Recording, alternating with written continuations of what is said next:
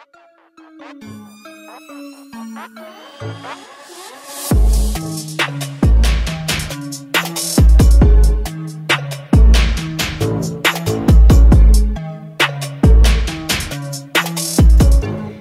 everyone, welcome to Kempner Canucks. My name is Rev Trev. So glad that you're here.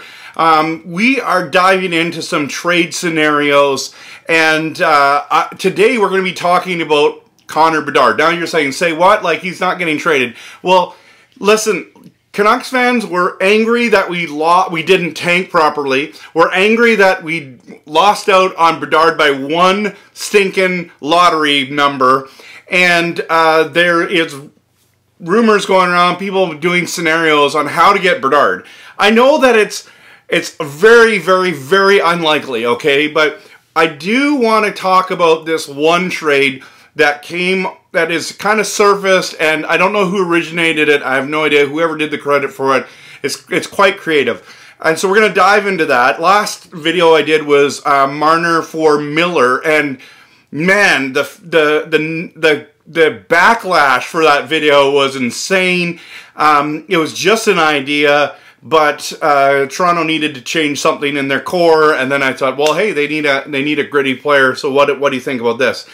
You know what blew me away about that video was how many Canuck fans absolutely said, no way we want Marner, the snowflake, he's terrible in the playoffs. But Leaf fans were like, keep dreaming, Canucks fans. He's a top 10 talent. And it's like, yada, yada, yada. And so the Leaf fans and the Canucks fans didn't want it. Okay, let's dive in, though, here to this one. And if you haven't hit that like and subscribe, please do right now. I'd appreciate the support. So this is, now, you're going to say this is ludicrous. Okay, it's a three-way deal. Chicago, Vancouver, and Pittsburgh. Maybe you've seen this one. So let's just see, like, is this absolutely outrageous? Now, if Chicago trades Connor Bedard, they're going to get a lot. So look at this graphic right here, okay? So made this. So this is what Chicago gets in return. Beauvillier, Ratu, Höglander, Poulin, and then look at these first-round picks. 2023 first-round pick from Pittsburgh, from Vancouver both this season coming up, and then first rounder for 2024, and the 2025 first rounders from Vancouver. Now Vancouver would get Granlund, and who's a centerman, and then the first round pick from Chicago, which end up being Bedard, and then Pittsburgh would get JT Miller. So basically Pittsburgh gives up Granlund, Poulin, and their first, and they get Miller, and Vancouver gives up all these other things, all these draft picks to get Bedard. Now, at the beginning, you're saying there's no way they would ever do this. Well, if you think about it just for a moment, I don't know, as a Canucks fan, like I would pull the trigger on this deal if I had the opportunity, for sure. Okay, so no doubt about it.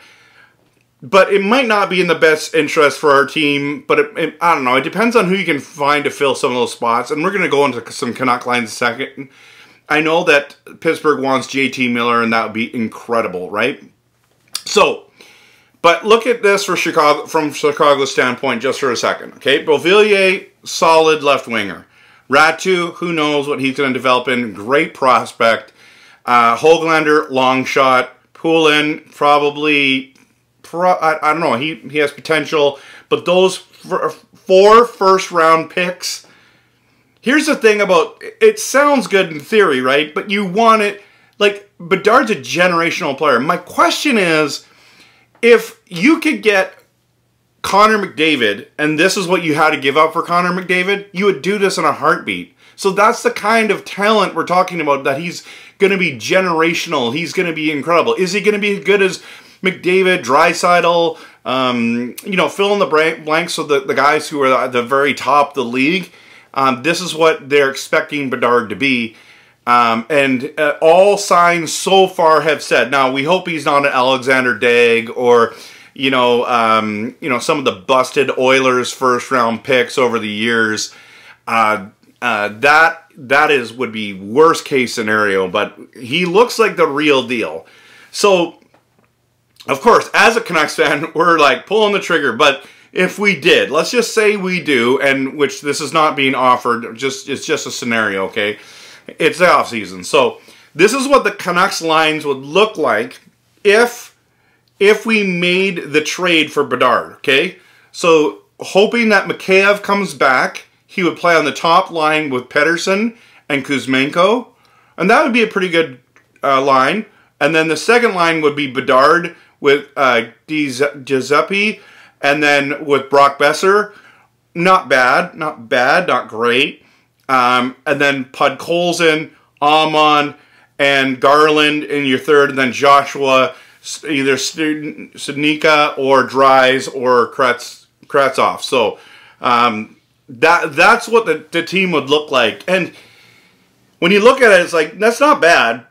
It's not great, but then you start filling over the years as Bedard gets older, and you could make this team actually quite good because wingers are a lot easier to find than centermen.